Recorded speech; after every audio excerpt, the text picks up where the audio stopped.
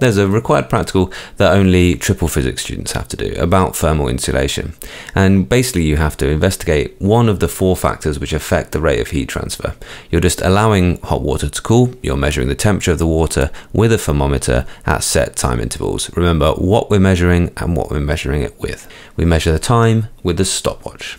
Then we plot a graph of temperature against time and we call these cooling curves. So temperature change against time, we call this a cooling curve, or a heating curve it could be as well if we were working in the opposite direction. The steeper the gradient, the higher the rate of heat transfer. So the 4 factors which affect the rate of heat transfer, memorize them, are thickness, layers, conductivity, and color or luster. That's how dark it is or how shiny it is. In this practical, there's a risk of a scald when using hot water. Scalds are much worse than burns. If you were to have a scald, then you were to wash that under the cold tap immediately. And scalds are particularly bad because of the high specific heat capacity of water.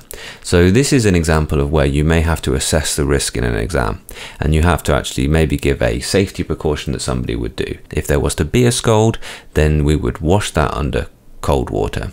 You could get around that risk by not starting with scalding hot water, by actually starting from a temperature around 60 degrees, which is unlikely to cause serious skin damage. When we're doing this practical, it's very difficult to just change one of these materials. So my pro tip here is you have to think about a way that you can just change the thickness, or just change the number of layers, or just change the conductivity, or just change the color and luster. So if we use a different material, so we have a different conductivity, it tends to have a different color. So how would you get around that? If we were to use a different material, then one material may come in different thicknesses.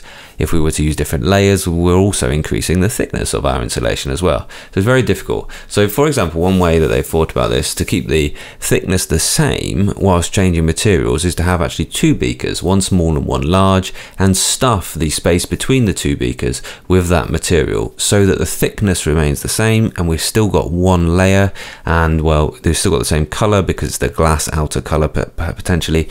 We've gone as far as we can to try and control the other 3 of these, and when we just change one variable. These are those cooling curves that we're talking about. We have time measured in minutes. It's enough to take readings every 1 or 2 minutes for this practical, and they all limit the heat transfer by particles. And we can then analyze which one had the highest rate of cooling.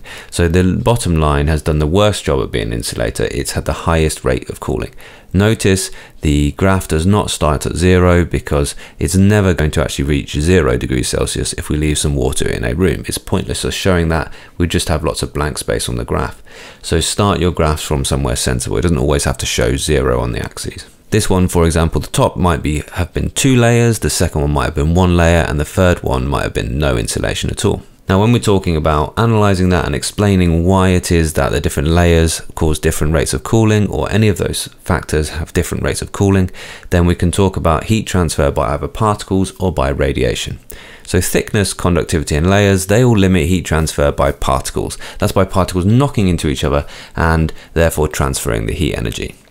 Color or luster, they limit heat transfer by radiation. So there's actually a different heat transfer. That radiation is infrared, and remember, dark matte materials, they emit more infrared. They emit infrared at a higher rate, I should say.